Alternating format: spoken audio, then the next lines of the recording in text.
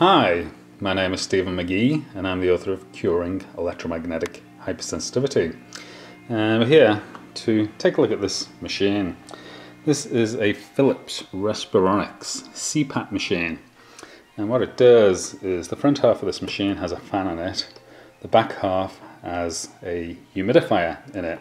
This tube coming out goes out to a face mask that you wear while you're sleeping, and it feeds you a pressurized feed of air and humidity while you're sleeping, and it's known to cure many nighttime breathing problems.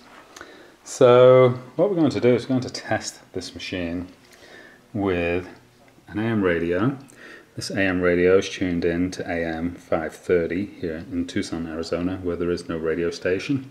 So we're tuned into radio static with that meter. And we're going to do a magnetic and electric field test with this tri-field 100XE meter. So we're going to test the power supply. We're going to test this box. And we're also going to test this tube because the reason why we're looking into this is an electrically heated tube. So that spiral coil that you can see is electrified, and it keeps the tube nice and warm so that you don't get any condensation from the humidified air forming in it. And since I put that tube on, I've had horrible insomnia, and insomnia is a known effect of electromagnetic field exposure. So that's why we're going to take a little look at the electromagnetic fields of this device. So I'm going to turn it on, and then we can do a test with the AM radio. So you can hear it's now pumping air, and you can hear we got a lot of static on the AM radio. If we move away from the machine, that goes away. Let's see what's going on with this cable. Okay. We've got a few inches of electromagnetic interference coming off this cable. So let's follow it up to the power supply.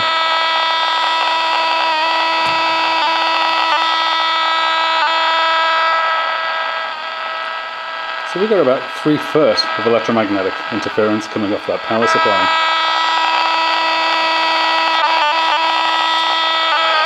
And it's going all the way down the cable. It's coming out of the cable by about several feet.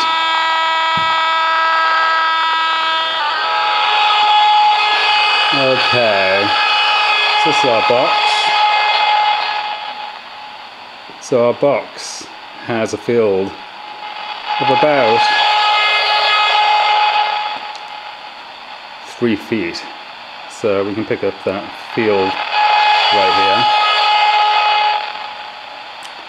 And let's look at the tube.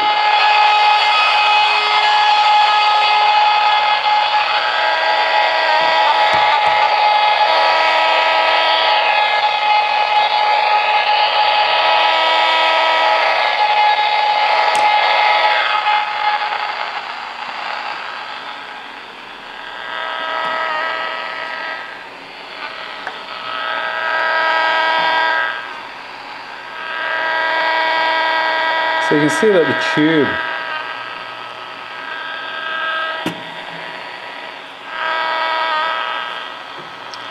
has a field probably about a foot around it.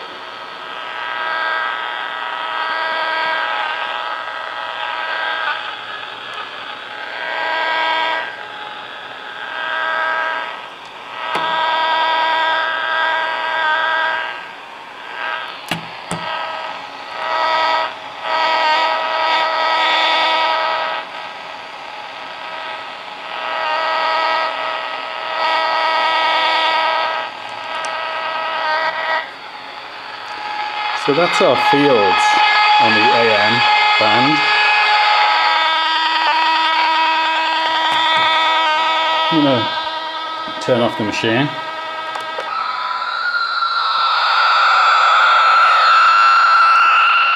So you can see our fields distinctly changed when the machine was off.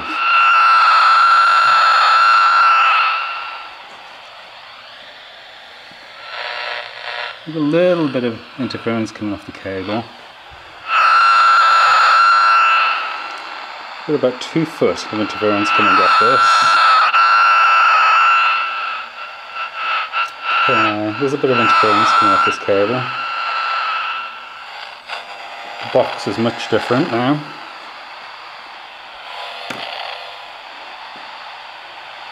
And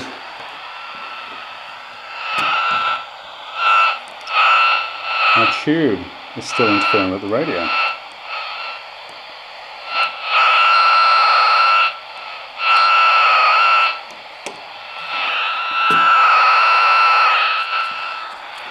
Okay, so we're done with our AM radio test.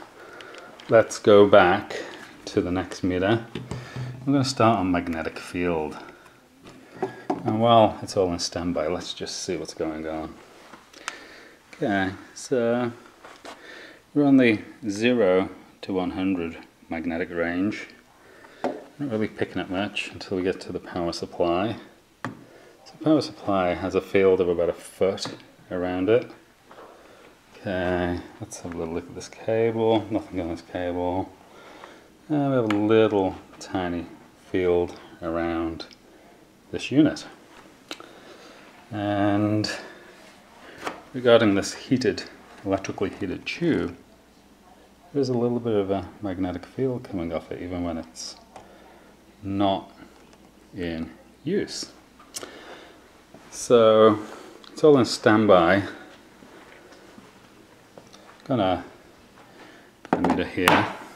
Let's switch it on and see what happens. Oh wow, quite a different story. We're off the scale. So let's go back over here and see what happens. So let's go down to our power supply. Okay, so we've got a field, magnetic field, coming off. There's a few inches on this cable. Then we get to the power supply, and we're off the scale of the power supply. Let's back out, let's see what happens. It's about 2 feet coming off the power supply. Let's go down the cable, see what happens. So we're in the middle of the cable, and we can see that there's a field coming off the cable. But we're not off the scale. Over here, we're off the scale at this unit. So let's back off from this unit and see how large that field is. Okay, so I'm about 4 feet away from that unit now. That's our reading. Let's back off a little bit more. So let's walk in and see our fields going up until we get off the scale. So there's definitely quite a large field coming off that base unit. Something to be aware of if you're going to use these units is it's probably a good idea not to put it on your bedside table next to your head, but a few feet away from your bed. So let's look at this tube. So let's remember that this tube is giving me insomnia. So there is a field on this tube. Let's pull away.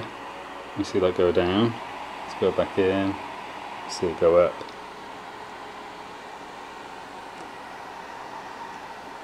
So this is the electrically heated CPAP tube. Okay, so we definitely have magnetic fields around this equipment. So let's see what happens when we go on to electric field. So I'm going to put this over here. I'm going to switch off the unit.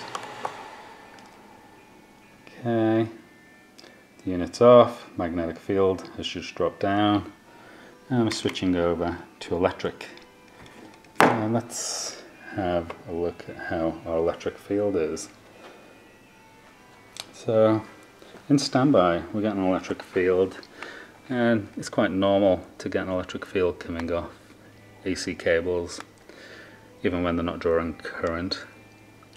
So we've got an electric field of about 2 feet coming off that cable.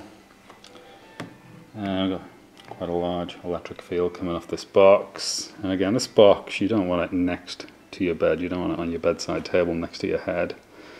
You want it several feet away from your bed if you're going to use one of these machines. So you can see maybe about 3 feet of an electric field around that box. Okay, let's continue on down the cable. Cable's giving off an electric field, and it's about 2 feet of an electric field coming off that. And here's our device. So we're off the scale at the device, and we back off. You can see about 3 feet away we lose the electric field. So how about our heated tubing? So this is electrically heated tubing. As you can see, there's quite an electric field coming off that tube. It's about 3 feet. So this tube is very, very close to you. In fact, it's very close to your face. So there's your face mask, and there's the electrically heated tube. And there's your electric field. So over at your face mask, we do have a field. So your head is going to be in that electric field from the tube. It's all the way down the tube. And we're actually in standby right now, so this is not functioning. So let's go back to the box. Let's turn it on. Let's see what happens.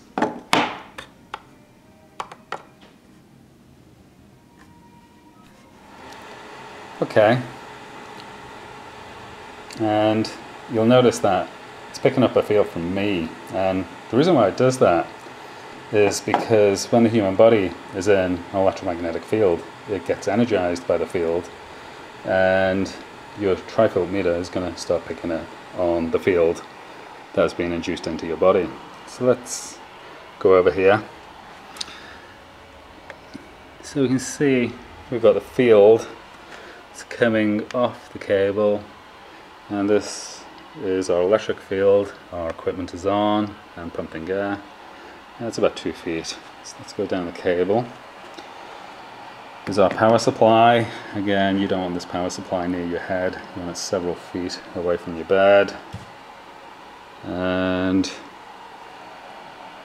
you can see that we have quite an electric field coming off that. It's about 3 feet. Okay, let's continue on down the cable. So the cable has about a 3 foot field as well.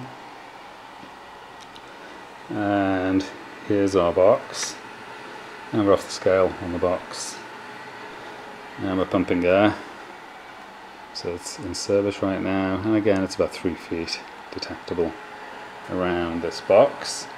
Let's go down our heated air tube, and you can see our electric field is quite substantial around this tube.